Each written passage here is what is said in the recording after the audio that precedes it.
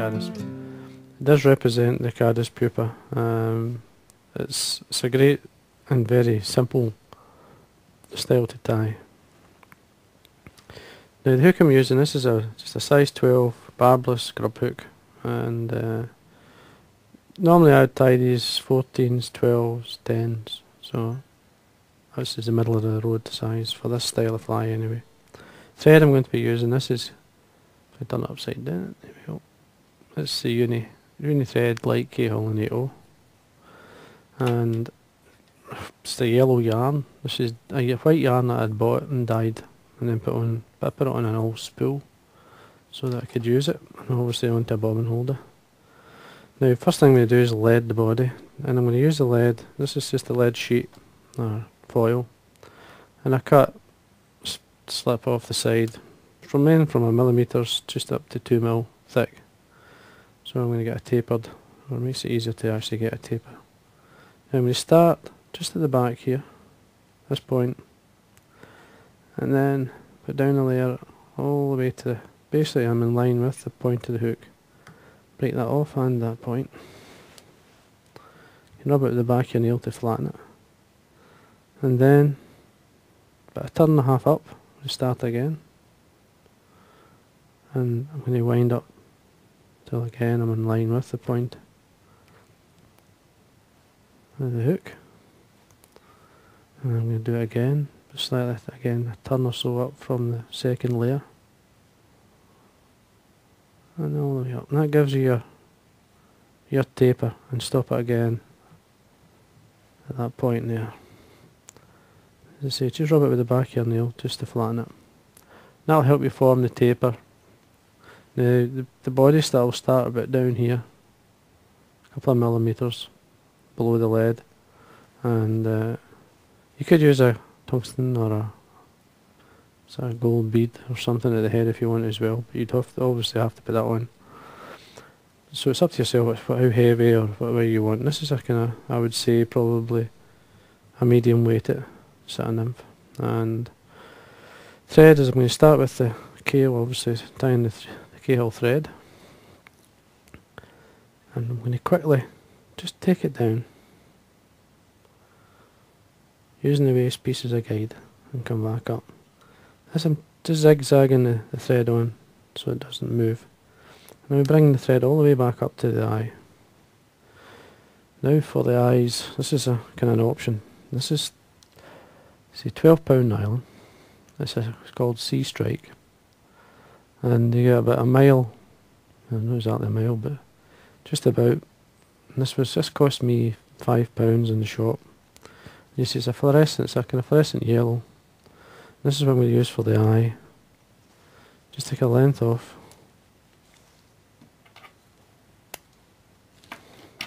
And get yourself a pair of tweezers, pointed tweezers. If they're not pointed, then you can obviously, like I did, so just file them down into a fine point like that. And then hold about, you're looking for about 3mm either side of the tweezers. Now what I do here is, depending on how wide the eyes I want them to be apart. I mean, if I want them quite wide apart, I can further down and melt. In this case, I just, because it's such a small fly, then I bring it nearer the point. Hold it tight, and then burn it right up against your tweezers at both sides, and then allow it to dry. There we are. Now I usually keep it on the tweezers and then catch it with the thread a couple of turns. It's much easier to do that, and then position it where you want. Then trying to take it off the tweezers, and because they're so small. Now they're a bit uneven just now, so what I'm going to do here is just move them so they're centre. Or centre the eyes up anyway. And then once I'm happy, do a figure 8 2 or 3 times. And there we are. And that's your eyes, your small eyes. And then we can carry on down and tie in our body materials and our back for the body itself. Now, as I say, this is a darling yarn. Now it was white and I've dyed it yellow. It's a nice pale yellow. You can buy it yellow. Sometimes the colours are not just right, and it does pay if you can dye it, but most of the browns and the greys that we use in Caddis patterns, the olives, well, some of the olives we've got to dye, but basically the browns, the greys and stuff are usually quite good. You don't really need to do them. Now for the back, I'm going to use, this is the stuff here, it's called Scud back. The width is 1/8 brown, and it's ideal for the back of these nymphs, or the pupa. The first thing you do is, what I usually do is cut into a point, just like that. It makes it much easier to catch the point in, and then quite wide turns at this point. Take it down. Just try and get it as neat as you can. You can stretch it out. You want it onto the bare hook, so that's because you need that as your taper. And then tidy up, come back up, just making a nice shape, and making sure everything's well tied in. And then I'm going to remove the thread. I'm going to put it back on once I've formed the body. So just do a wee whip finish and then take away your thread. And then we're left with our yarn. The yarn's going to tie in and form the back and obviously the body. First turn I usually do is underneath, scud back. Then I do a turn in front, and then basically catch this in, stretch it, so you helps to get the taper. And you do a turn. Now I'm going to check this point just to see what it looks like. I like a nice start to it. If I'm not happy, which I'm not, I'm going to go back. It's much easier to go back. I just want this a wee bit tighter down the bottom.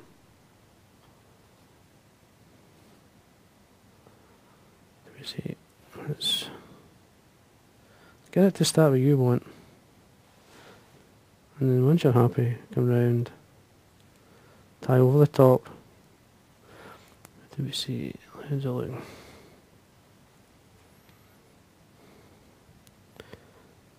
And then, if you're happy, then you start to come up. Do another single turn in front. Do another turn over the top of your scud back. And then obviously you're spacing out as you go up. And then do another, in this case, 2 turns. And do another turn, and another 2 turns. Make sure you get it nice and neat. As neat as you want, it's up to yourself. Now I'm not pulling it as tight so that I'm getting that taper. Just a wee check, see how things look. And then a couple of turns. And then another turn, and that should do it. A couple of turns there. Now, at this point, if you're not happy, you can always go back. So, I'm just going to have a wee quick look to see how good, if it's sitting level. Taper's nice. I like the taper. I like to make sure I get a nice taper in the body. That looks okay. Looks fine to me. And then, just basically, tie in your thread again. Tie it over the top of the yarn. Trim away the waste piece of the thread and your yarn as well. Just take it up to your scud, up to the scud back, up to this point here. Now this is where you're stopped in line with the point of the hook. So your thread, everything else is in that point. And then for the legs, this is just a partridge feather. Now you get 2 or 3 flies out of this feather. So and all I do is cut. You'll see there, I've cut the stem, remove, and you've got a right and a left side. As I say, you'll get another fly out of that, especially that size of feather. And then, you're always hoping these are the same length, the level, and these are not too bad. And all I do is put the V, so there's fibres down either side with the top of the hackle, the front of the hackle and the top. And you want the fibres towards the end of the hook. And all I do is just come in, hold them with my fingers, Come round with a couple of turns, just loose turns. So a wee quick look, see how they're sitting. If you want, like this side here, I want it just slightly further down, so I'm just going to use my thumb to push them down the side. Same on this side, the same. And once you're happy, then you can tighten up. Come in and remove the waste, and then just tidy up the fibres. These cut ends, I missed a couple, but I can always tidy up. There we are. Now for the thorax, I've got some dyed brown seal's fur.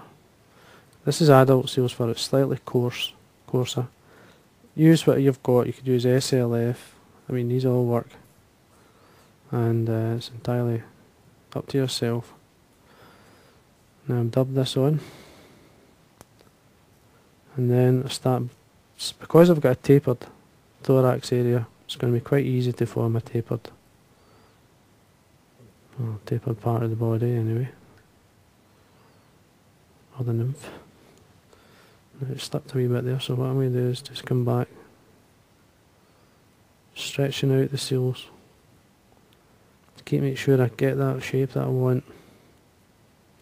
Right up against the eye, and even a turn or so at the eye with the dubbing.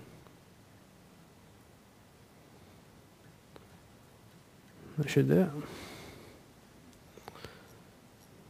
Make sure anything that's going forward is drawn back with and pulled back with the thread.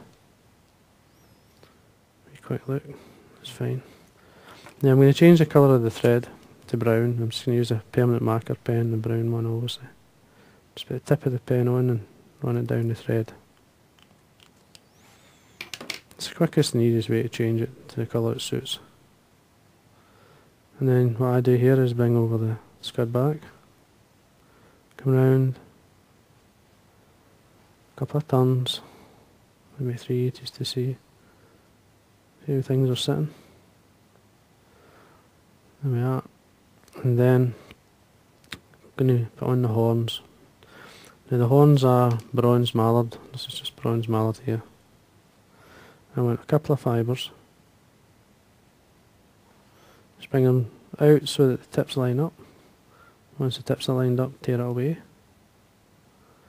Length, you're looking really about, see if you look at length of the hook, full width of the hook, so you're looking that and a half, I would say would be fine. Just come over again with a couple of loose turns, right, just to get them in position. Looks okay.